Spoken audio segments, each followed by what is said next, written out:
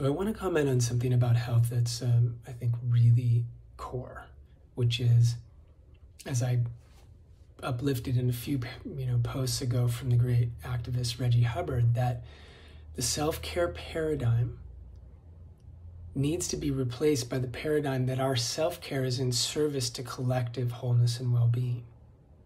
Whether it's physical health, mental, emotional health, spiritual health, that those things are in service to collective health, because health is never in isolation. Health is relationship.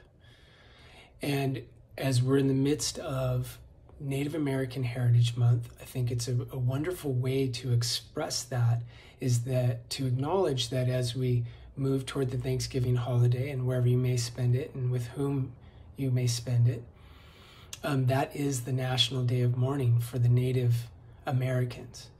And so one thing that my family is doing on that day is to research and discuss, remember the first people and the culture of those people that still exists in that place where we're going to be, as a way to honor them. But even more importantly, we're going to make a family donation to an organization that's really working very positively towards sustaining, protecting their culture, and helping to rematriate the lands that were taken from them in the treaties signed by the US, which are still being violated to this day.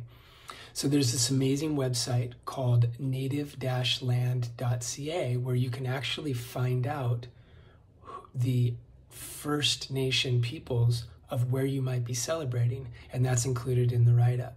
And so, check it out. And this month that's an excellent opportunity to embody this idea that our health is for all of us and that we share it in relationship.